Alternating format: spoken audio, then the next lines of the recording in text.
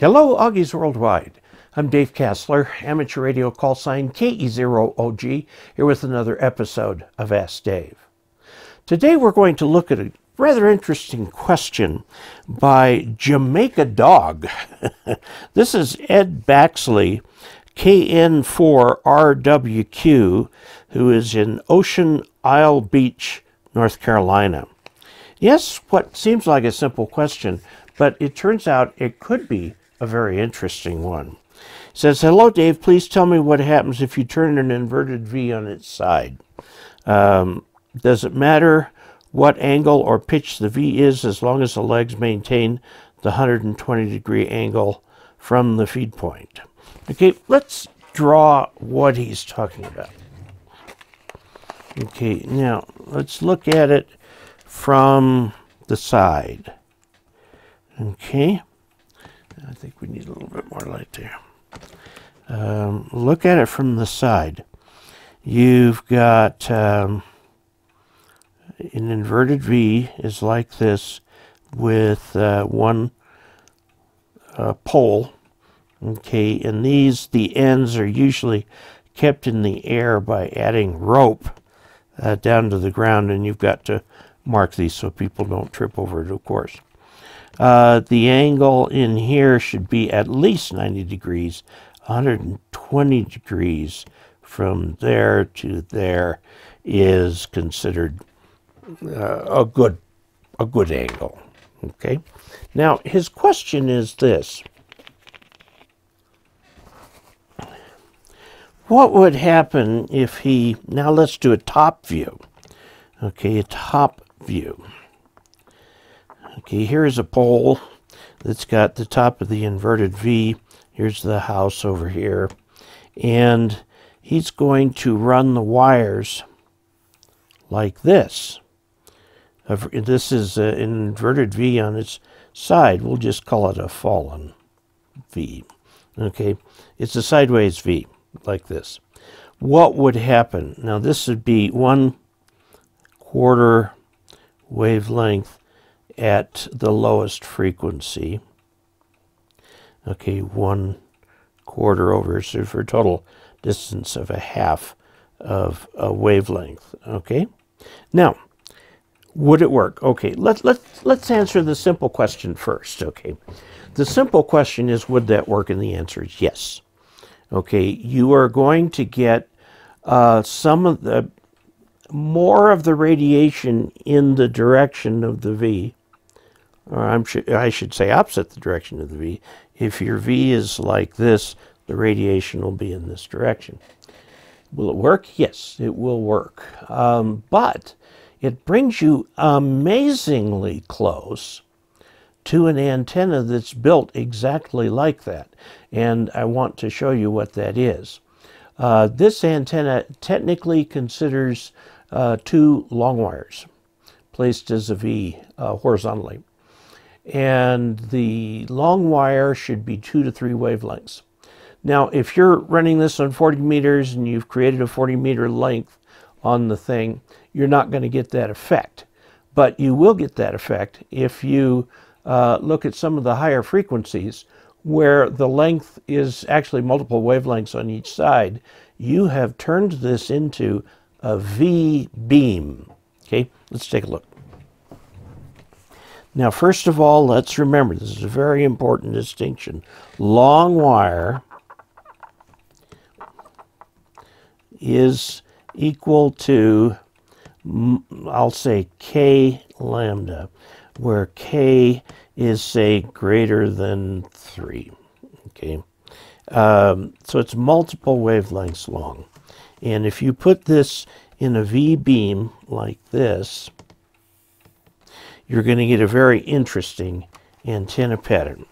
Now, to show that, I'm just going to pick up, this is the 23rd edition of the antenna book, 23rd edition,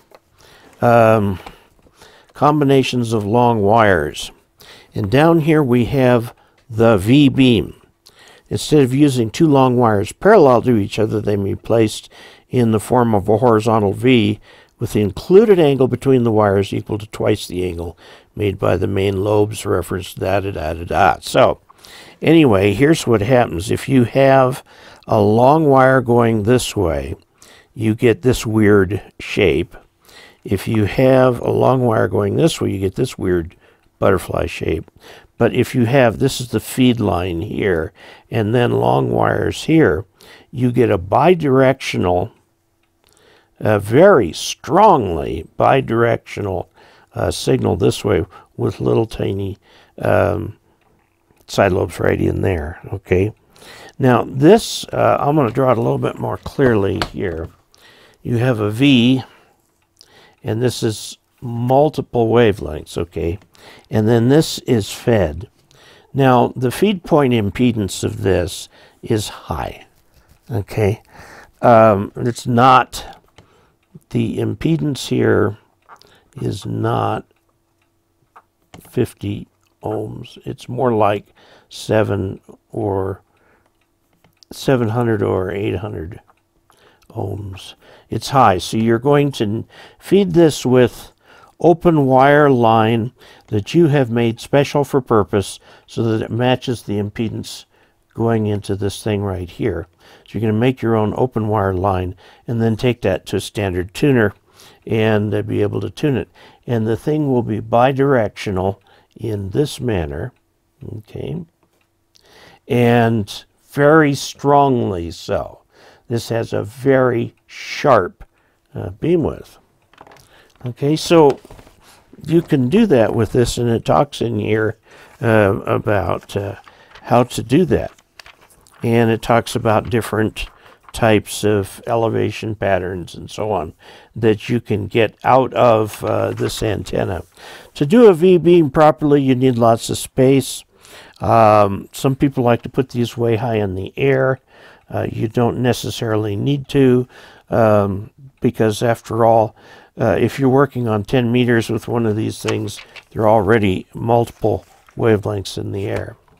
Now this brings us to the obvious, what happens if you treat this like a folded dipole and bring it back on itself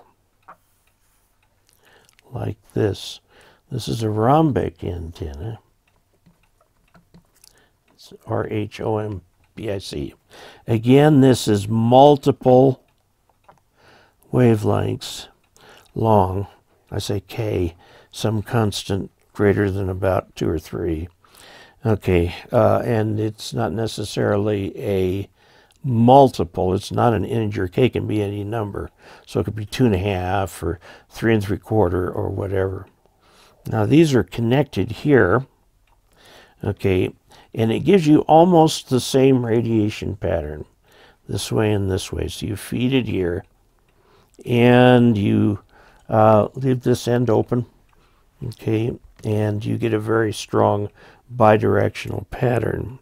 Now, let me show you an interesting secret. If you terminate this with a resistor equal to the feed point impedance, let's call the feed point impedance FP for feed point impedance, and you put a resistor, and it's going to have to be a strong resistor here because it's going to dissipate half the power. You can make this R feed point resistance here. Usually on a rhombic, this is around 800 ohms, and this is around 800 ohms feed point. How do you make a feed line for this? Remember that if you have 2 wires, you take that the Z naught for the wire is Z naught equals a function of the wire size and the distance D between them, and there's a formula for that. Okay? If you feed this way, this antenna will radiate in this direction only. basically what happens is this resistor absorbs the radiation that would go in the other direction. It doesn't give you additional gain. Now, if you're going to operate this as a single frequency, like a commercial entity might, you can put a little creative RC network here. Not RC, but LC network here, so that this is fed back in the correct phase. Okay, or you can do it with a piece of coax that's cut to the right length for that particular frequency. If you're going to use this on multiple frequencies, and this is a multiband antenna, then you just put a resistor in there. This creates the resonant rhombic antenna, or unresonant as may be. And here it is. There's the antenna right there. They haven't talked yet about putting a resistor right in there, but you get some really, really wild things going on. And the rhombic antennas are extremely strongly directional and put out a phenomenal signal because it has such a narrow bandwidth. Okay, so there you go. That's more of an answer that you wanted, undoubtedly, but you are on the verge there, Ed, of creating a very directional antenna that can work on multiple frequencies there. Now, the V-beam antenna to work on 40 meters needs to be multiple wavelengths long. So like 1,000 feet. If you've got that much room, go ahead and do that. If you don't, well, most of us don't. So you have to, use a traditional beam or something like that to get that. But to answer your original question, if you lay the inverted V on its side, it will be a bit directional and it should work just fine. After all, rule 3 of antennas is that any antenna is better than no antenna. So there you have it. Now I want to talk about our giveaway for the month, and that's this thing right here. This is the FG085 Mini DDS function generator. Okay, and it works up to about 100 kilohertz. So it's mostly good for audio and stuff like that. But you can create, this has all the functionality of a modern arbitrary waveform generator. So you can get square waves, sine waves, triangle waves, ramps, things like that out of here, plus a bunch of other interesting little things. So this cost me, what, $100, something like that for a kit.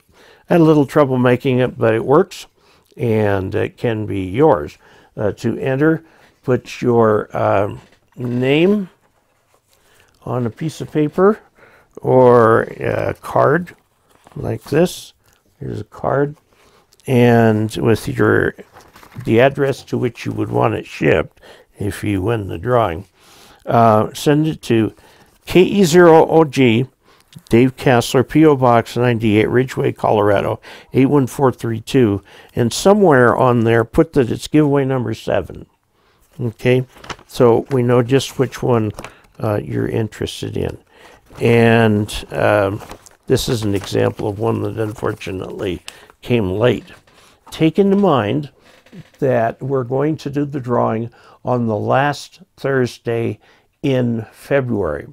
And that's coming up, that's the 24th. So you've got about a week from the, or so to get that to me, because it takes an unpredictable amount of time in the Postal Service. So again, snail mail to the address I gave you, and we'll do the drawing, and someone will be the lucky recipient of this. This comes also with a probe attached to it that can attach to the output. So there you have it. Until we next meet, 73.